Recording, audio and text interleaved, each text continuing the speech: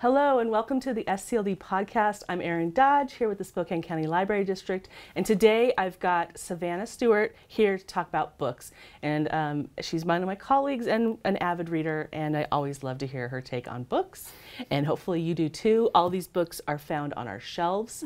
If you're looking for any of these books, you can go to our website, www.scld.org/catalog, and that'll take you right to our catalog, and you can basically put any of these on hold to pick up at your local county library.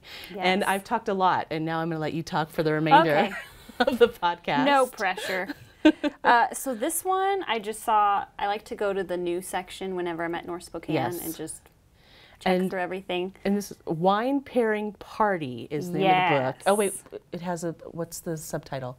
16 something. 16 wine profiles, 80 perfect food pairings. Oh, that sounds lovely. I really like how it's laid out. Like it's so cute.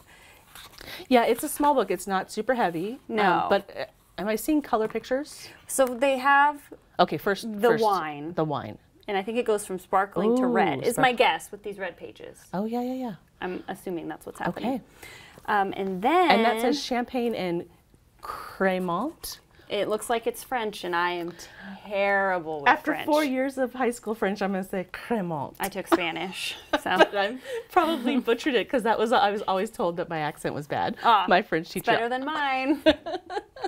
So it actually opens. Folds out. It opens, and it has different pairings. That's cool. So pairing 1, fresh and fatty cheese. Pairing 2, fresh and fatty. Sorry. I love it. Pairing 2, cured meats. Yes. Pairing 3, fried chicken. Oh my gosh, yes. Pairing 4, sushi. So like fried chicken, I'd be like, that's like you drink beer or something with that. No, drink wine with your fried chicken. It's champagne.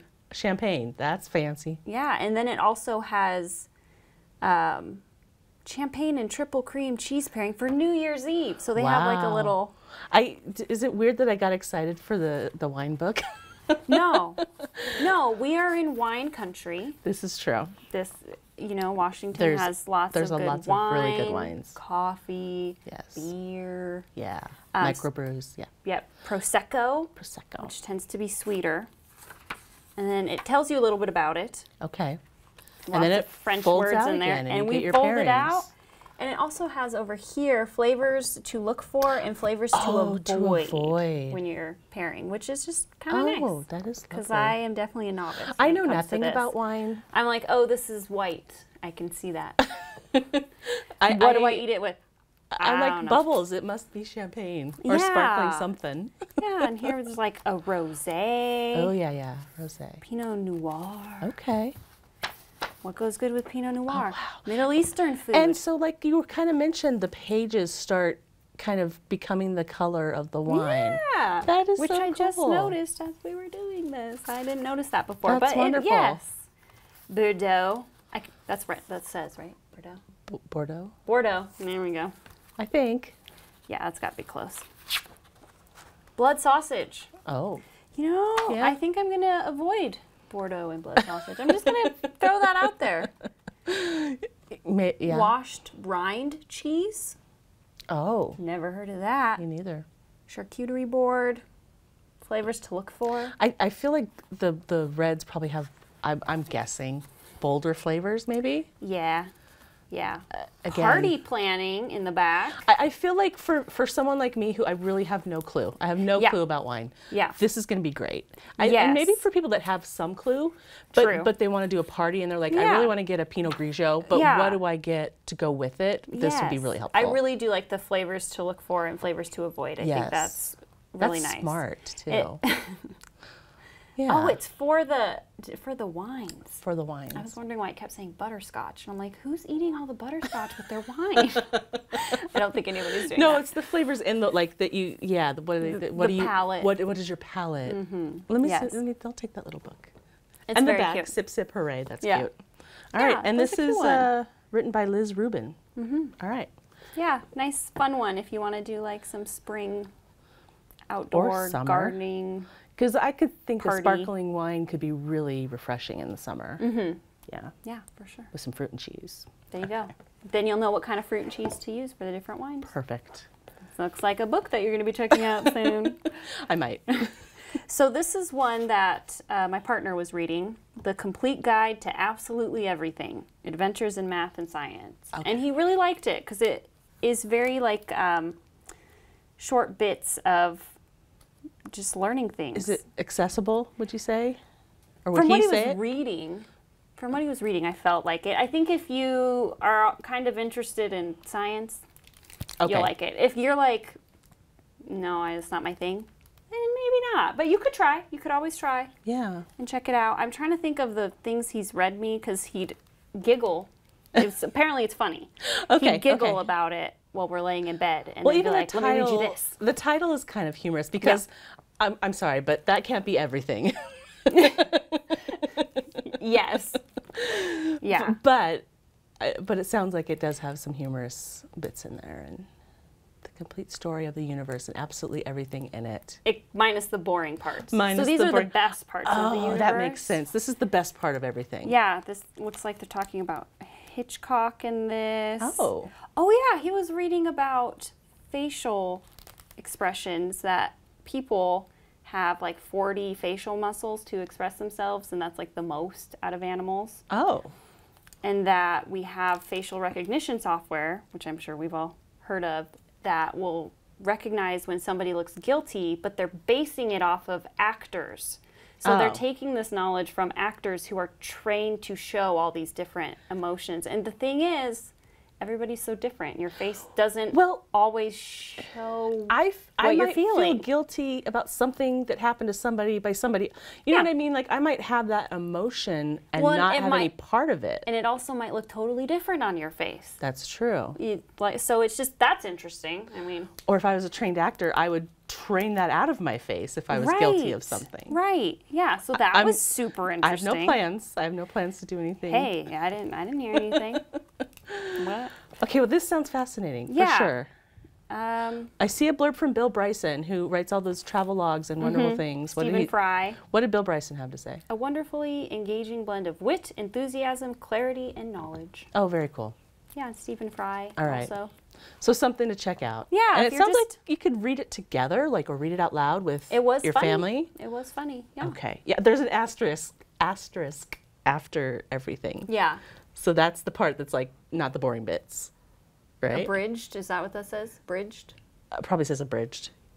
Yeah, the illustrator. Wait, that's something else. I don't know.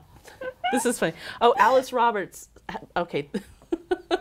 There's a quote from Alice Roberts who says, the illustrations are truly excellent, and then an asterisk that she's the illustrator of the book. Brilliant. Yeah, brilliant. So it sounds humorous. Yeah, it's just a fun, very you're cool. just curious about things. Very cool. This will be a fun You'll book. find this on our shelves. Yep.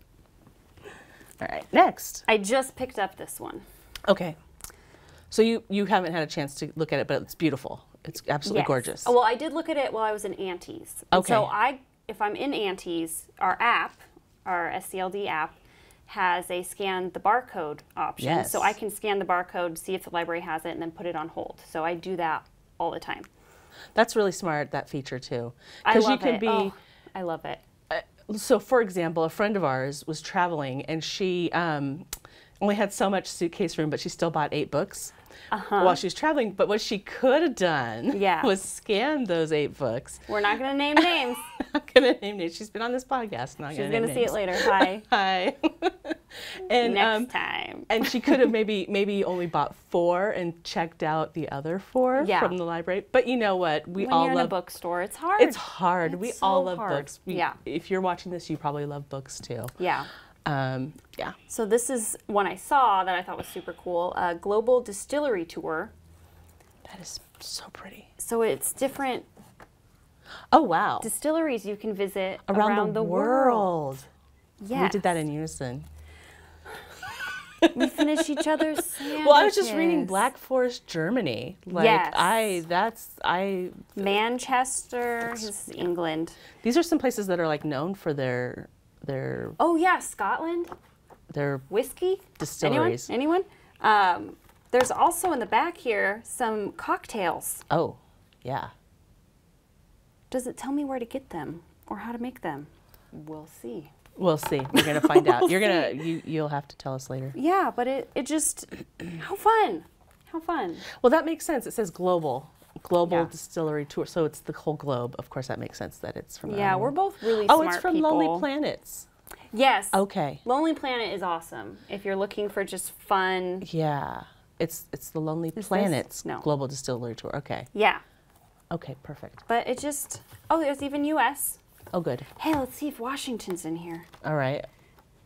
We have to be. Yeah. How could we not? New York, Oregon, Washington. Is there anything? That's Gig Harbor. Well, that's all they got, Gig Harbor? Well, I'm judging them a little bit, I'm not going to lie. But there's a heritage distilling company in Gig Harbor, Washington that you could visit. Looks cool. That does look like a fun cool. Place. Let's go. Okay. Okay. All right, we'll go after this. And then we'll just skip on down to Oregon and go there too. Yeah. All right. Perfect. Weekend planned. Weekend planned. And it's there's like a copper foil on the book. It's very pretty. It is a very pretty book. All right. Also, I think I might be one of the first people to touch it. It looks pretty crisp. It looks new. Explore the exciting world of spirits and cocktails with Lonely Planet. From gin, bourbon, and whiskey to vodka, a word I can't describe or I can't pronounce. Ooh. Can I try? Kachaka? No. Okay. Tequila and more. Sorry, I didn't take Spanish in high school. I took French. I did. Okay, but anyway, from around the world, that looks great. Especially if you're going to go anywhere. Well, so I was interested in that because I've done like wine tasting. You're going on a big trip later this year. I am. Sorry, I got very excited. I am. I'm going to Scotland and England, so I was like, well, check it out. There you go. Yeah, but I've done lots of wine tasting, and I'm not really a big drinker. Neither am I. I'm really not. I'm a super lightweight.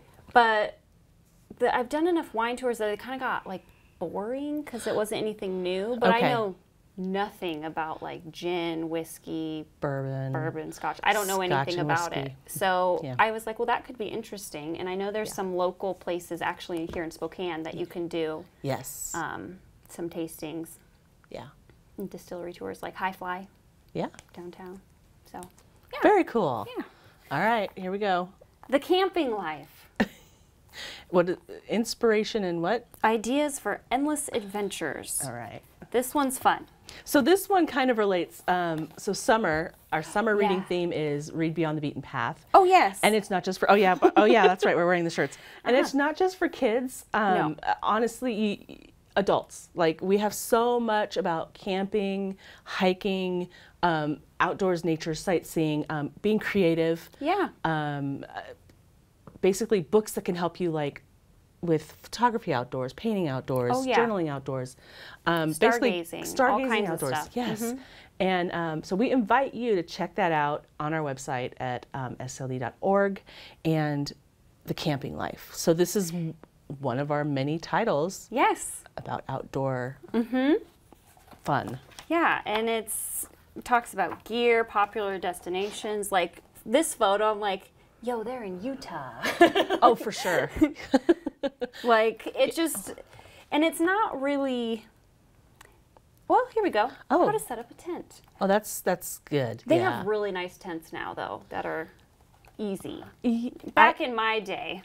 I have one of the not easy tents. I have to thread the pole through the thing. It's very tricky. Yeah. Actually, one of our grand prizes for summer reading this year, you can win a tent. And it's like a pop-up tent. I've seen it.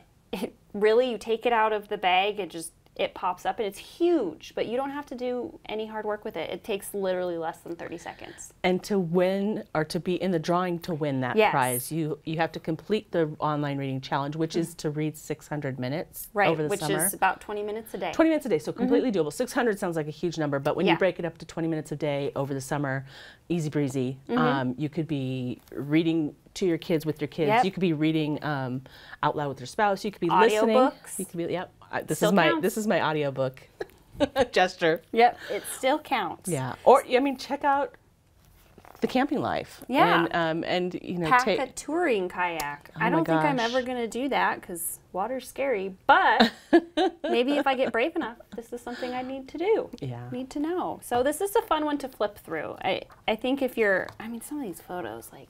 Gorgeous. I don't know where that is, but I want to go. Gorgeous. I want to go. It's a fun one to flip through. And this one's fairly new. It's from 2020. Okay. Lied. It's newish. But it's, you know, yeah. But we have tons and tons of camping books. Like, we really do have a lot of really good ones. So this is one. The Camping Life, hello. Inspiration Ideas for Endless Adventures. Okay. By Brendan Leonard and Forrest Woodward. All right. And you'll find this on our shelves. Or, again, go to our catalog at scld.org and put it on hold. Put it on hold. And then when Savannah's done reading it, you'll get a chance. I'll return it right away, I promise. All right, so this is one that I think my mom put on hold for me. Okay. So my mom works in the collection services department. She gets all the inside, like, this is coming out. Yes, Check so it out. she puts all of the information in the catalog. So when you're searching for a book, she's one of the people who puts all that information there. So she sees all the new books before they have their lovely stickers, before they're labeled. And so if she sees one that I would like, she puts it on hold for me. But not that you can't also put it on hold. You can also put it on hold. Yeah. Sometimes I go to pick up a book and I'm like, what's this? I didn't put this on hold. You basically pick up the book that you put on hold and then find out your mom put a book on hold for you too. Yes. That is such a mom thing to do. Yes. And sometimes if her holds list is full, she'll put a book on hold. Utilize mine. Oh my goodness. What a mom. Thanks, Kim. But this book, the Regenerative Garden, 80 practical projects for creating a self-sustaining garden ecosystem. I was going to say 800 in here, dang. That sounds awesome. There are some super cool things in here. I really like... So do you have a garden? Or are you thinking about doing... I've been thinking about it. Okay. So I have been trying to plant a lot of drought-tolerant, local plants. Very nice. And so I planted all the ones I have tattooed on my arm last year, and the bees love them. Of so course. I'm just trying to plant things for bees and birds. You know what this looks like? A little bit like your tattoo. It's lavender. This is hyssop. Oh, okay. Okay. Shout out to Angie at Mom's Tattoo. She's great. So this is grow a bee border. So it's our flowers that bees like. And so it's just how to do it. Don't fear the bees. Don't fear them. We have a little bit of bee fear. We have a little bit of bug fear in my house. Yeah. I run away from bees, so I haven't been stung in a while. Yeah. And they tend to like to sting me, but... Yeah. My husband's allergic and my son is just scared of anything. It could be the teeny tiniest little spider and he'll yell for me. My partner is like that too, and he's grown, so. He's not 10. No. Plant these for the bees. So here's like some herbs you can plant that bees like, perennials, annuals. This would be great if somebody wanted to do a hobbyist like beekeeping. Oh, yeah.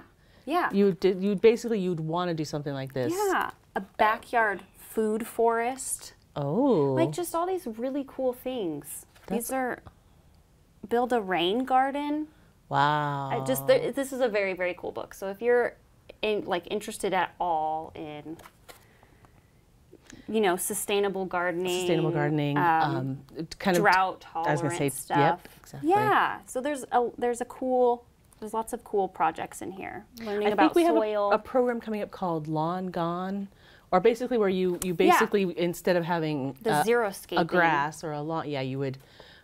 Take all your grass out and you could do something like this, or they'll talk about some other different things you can do with your garden. That's in September, I think. Is it? Yeah, it's a ways out. It's a ways out. No, I think it's coming up sooner than you think. Really? Yeah. Well, that's coming up. I don't know when off the top of my head, but you can find that on our events calendar. Look for it. Yes. Butterfly pathway gardens. Just cute. There's lots of cute stuff you can do. Oh, that is really cute. Yeah. Butterfly garden would be awesome. Right. Love them. So The Regenerative Garden by Stephanie Rose. Good one. Cool.